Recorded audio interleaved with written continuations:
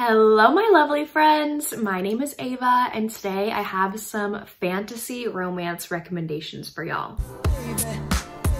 If you don't know me, I'm a big lover of fantasy romance. Here are just some of them back here. We're gonna be pulling from this shelf in a second here.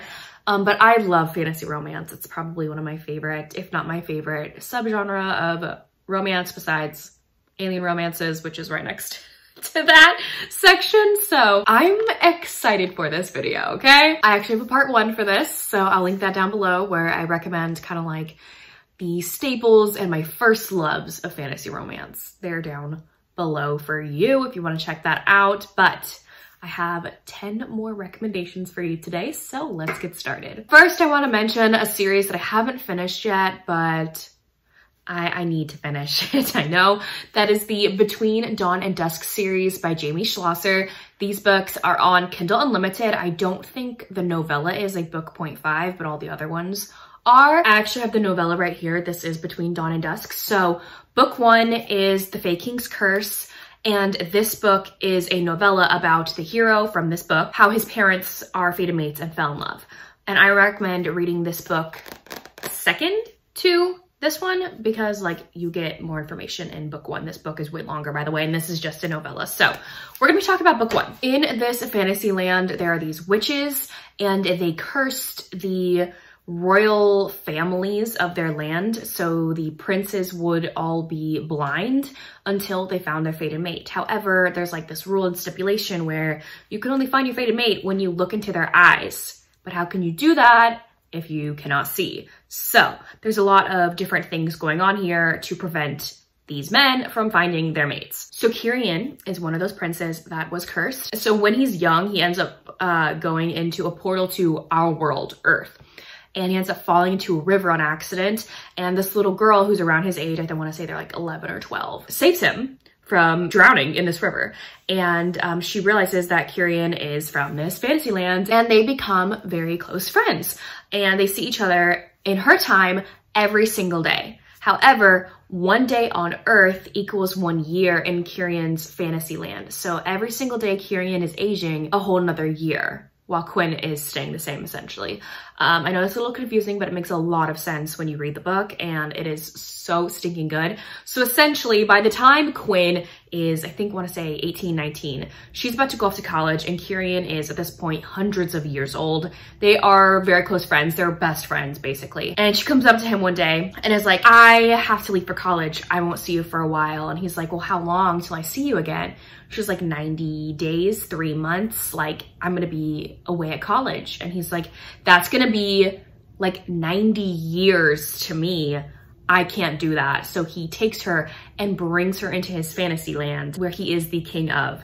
And it is so good, okay? The fated mate aspect in here is really great as well because our heroine like knows about the curse and everything. If these heroes, if these guys kiss somebody that is not their fated mate, they will be doomed to be blind forever, even if they end up finding their mate later on in life. So she's like, I can't ever kiss this man or tell him how I'm feeling, because she does have feelings for him, because I don't want to doom him to a life of not being able to see, you know, for the rest of his life. But Kirian knows deep in his soul that Quinn is his. And he's trying to show her that. And he does not care if he can never see again because he just wants Quinn. And oh, so swoony, so swoony. Okay, so that's book 1. And then there's 3 other books in the series other than the novella. The novella is about Kirian's parents falling in love in this fantasy land. It's rivaling families, Romeo and Juliet-esque.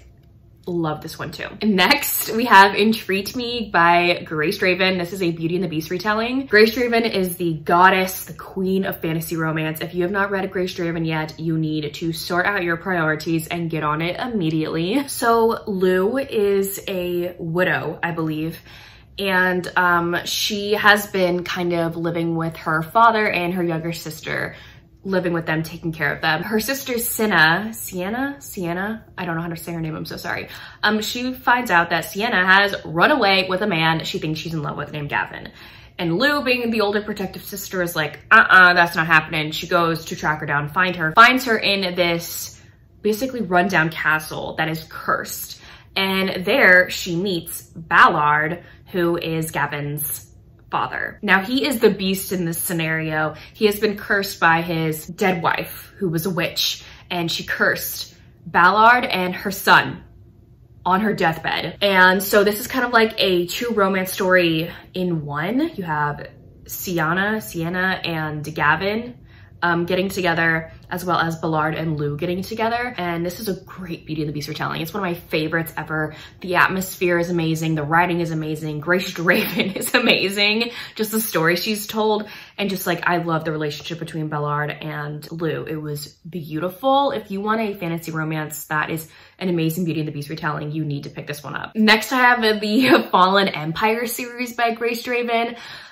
This series is just amazing. I can't get enough of Grace Draven, so I'll talk about her any day of the week. I love her. I've read the first 2 books in the series. Book 3 is not out yet. It comes out later this year.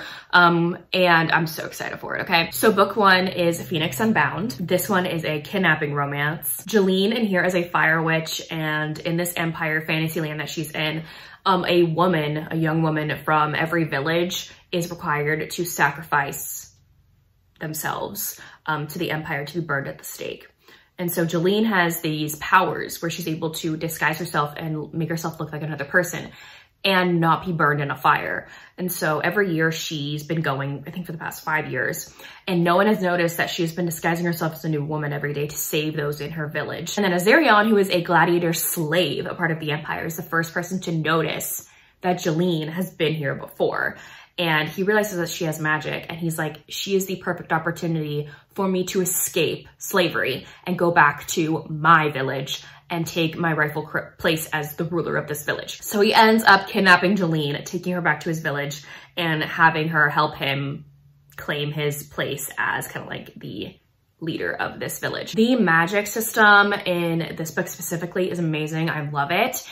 Jeline and her fire magic was amazing as well. It was beautiful. I love the kidnapping part in here. I love kidnapping romances where one of the characters kidnaps the other person. They obviously bicker and banter the entire time they're being kidnapped. And it's like a road trip romance too. And so like he's kidnapped her while like taking her to his village. And so there's just a bunch of funny shenanigans going on in here, as well as some steamy times, some tension. Beautiful, amazing. Then book 2 is Dragon Unleashed. These are like companion romances. So the characters in like one of the characters in book 2 has popped up in this book. So I recommend reading them in order just because also the magic system in the world gets like introduced in this book. And if you jump into book 2, you will not hate the villain in this book as much as you should, because you should hate her with a fiery passion for what she did in this book. And that's not really mentioned in book 2. So you need to read book 1, I recommend, before you read book 2. But I personally loved book 2 even more than book 1. This one is a dragon shifter romance. This one centers around Malekith and Halani. So Halani is actually a healing witch. And she comes across Malekith beaten and bloody on the verge of death one day at this kind of like fair they've been to. She is in like a traveling caravan with her mother, and while they're traveling, they come across Malekith. She decides to help him, to save him. And little does she know that Malekith is a dragon shifter who's on a mission to find something. When Malekith was younger, his mother bound him to his kind of like human form, and the only way he's able to shift into his dragon form is if he has this one object. However, someone stole that object, so he's not been able to shift into his dragon form. So he's been on the hunt to find this object. He ends up meeting Halani along the way. She ends up saving his life, and they end up falling for each other. I just loved this one so much, especially with the side characters. Grace Draven's side characters are amazing. They're just as good as the main characters. Halani has a mother named Azel, and she's one of my favorite characters of all time. She is a woman who has the mind of a child. So when she was, I want to say in her teens, 20s, she was sexually assaulted, and that's how she had Halani. She does not have the mental capabilities to function as an adult on her own. So her daughter, her grown daughter now takes care of her. She is just everything. I love her so much. She's one of my favorite characters of all time. And the way that Malekith treats Halani's mother is everything. Everything. Amazing, love it. And then book 3, I have not read it yet because it hasn't come out yet, but that one's I think Raven's something, and the cover is gorgeous. So excited for this release. Then I have the Aspect and Anchor series by Ruby Dixon. Yes, Ruby Dixon has written fantasy romance books, okay? I recommend starting with book number 0.5, which is The King's Spinster Bride. A new cover was just made. I love it, adore it. This one is the prequel to the series, all about Princess Hala, who used to be princess of this land, but then it got taken over because her father was being greedy, and he ended up kidnapping the son to a Cyclops clan. Princess Hala decided to make sure to protect this boy while her father was kidnapping him, essentially. And this little boy has never forgotten about it. Whenever his father comes to rescue him, he sticks up for Hala and is like, she saved me. She made sure no one hurt me. Please don't kill her. And so Hala gets exiled instead of being killed. And so it's been years since she has been in this kingdom. She now lives in somewhat of a nunnery, and the little boy is now all grown up and is ready to be king and find a wife. His name is Mattheor, and he's never forgotten about Hala, so he decides to go find Hala at this nunnery and tell her that he wants her as his wife. And they have to go through some barbarian marriage customs that are very fun to read about. If you want like an amazing fantasy romance novella, this is it. This is it. It is amazing. This is an age gap romance where the woman is older, and it was so good. So stinking good. The way that Mattheor literally worships the ground that Hala walks on is amazing. The main books in this series are all very long. They're like 600 pages. I recommend listening to the audiobooks for these.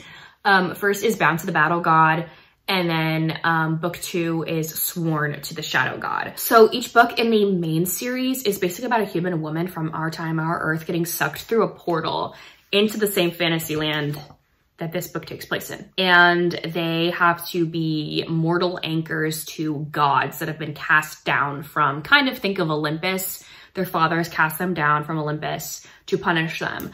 And they are there to like anchor them to the mortal realm. And yeah, they go on a bunch of journeys and treks, and it's both of them I think are like hate to love, dislike to love romances. Book 2, Sworn to the Shadow God, is a lot of Hades and Persephone vibes because the hero is the king of the underworld. So there's also book 3, which is Wed to the Wild God. I have not read that one yet because the audiobook is not out. And then I have read the Half-Orc's Maiden Bride by Ruby Dixon, and this one doesn't connect really at all. It just takes place in the same world. None of the previous characters pop up or anything. This is just an orc romance that I loved. I read it recently, loved it, gave it 5 stars. And so this book has a lot of the same marriage customs that this book has, which is something that I absolutely loved.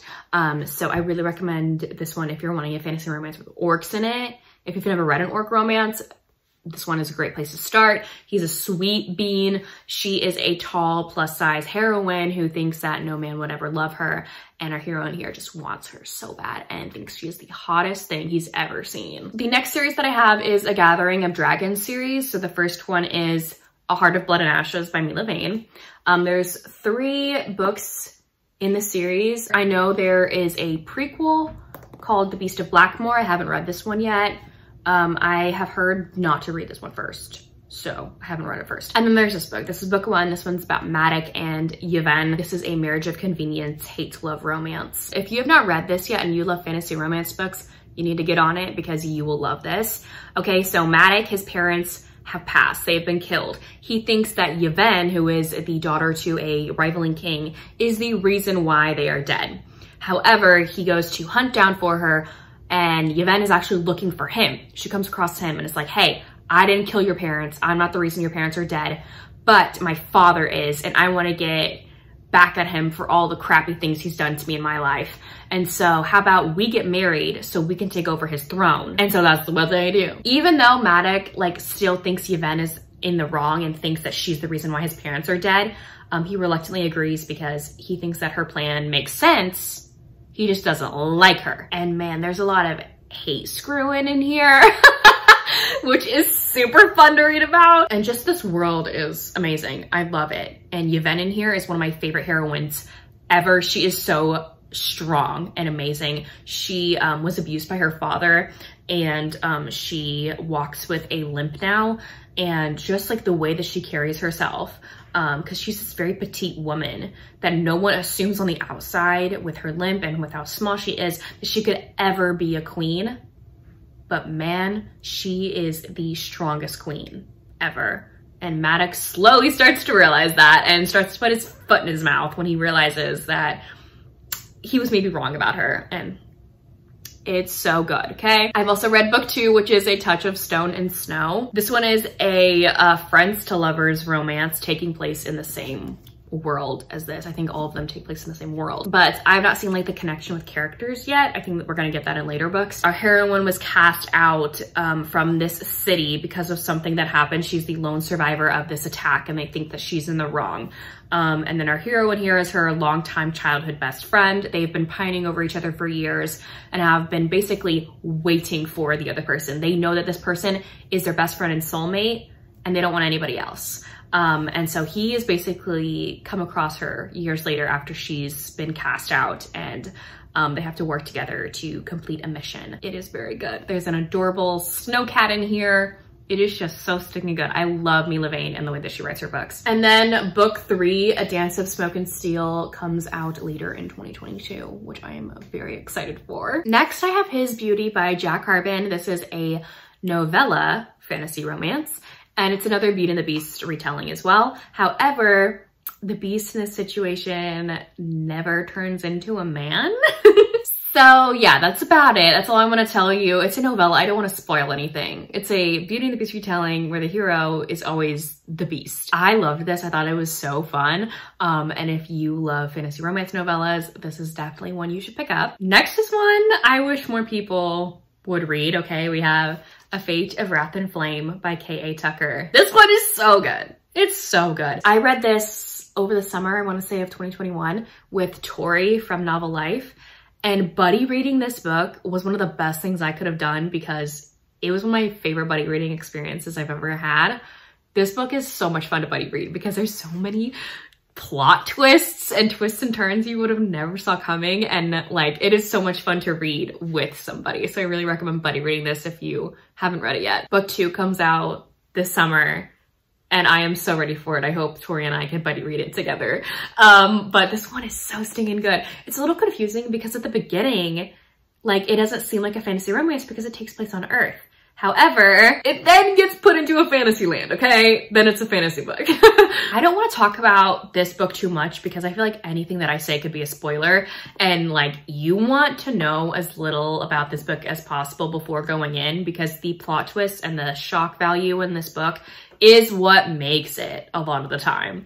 Okay, so Romarian here, she is a thief in our land, and she ends up by some means getting put into a fantasy land where she's been put into her doppelganger's body. So in this fantasy land, there is a Princess Romaria, and she has done some messed up stuff. And so she's being blamed for all these things that have happened to these people when it wasn't her. It was her doppelganger. The doppelganger Romaria was meant to marry King Xander of this place. She did some horrible things to him, and so now Xander hates her for something she didn't do, and she doesn't know what she did, like her doppelganger person doesn't know what she did. Anyway, there's a lot more stuff going on here. There's so many magical elements in here. It is so stinking good. Go into this book completely blind with just what I said because it is so good. It is so good. And lastly, I forgot to mention this book when we were talking about Grace Draven books, but I do have another dragon romance by Grace Draven, which is called Wyvern. This is a novella by her. Elspeth in here is our heroine, and she's a very talented fiddler. In her village, they have asked her to go tame this dragon that has wreaked havoc. Like, they think that her fiddling skills are magical and can tame this beast. And so she goes to do just that because there's nothing else to do. And so she meets this dragon. And this dragon really reminds her of her long lost love that she lost years ago, that she has never stopped thinking about. He may or may not be that person and has been cursed to be a dragon. I loved this. I love dragon romances, dragon shifter romances, fantasy romances in general. Grace Draven is just amazing. And so I'll honestly love anything that she writes. So of course this book had to be on this list. But anyways, there you have it. Those are some fantasy romance recommendations for you. Please let me know down below if you have read any of these books or if you plan to. And if you don't feel like commenting any of those things, you can leave me a fairy emoji down in the comments. Also leave me any fantasy romance recommendations down below. I'd love, love, love some more recommendations. But anyways, thank y'all so much for watching. I will see y'all soon in my next one. Bye y'all.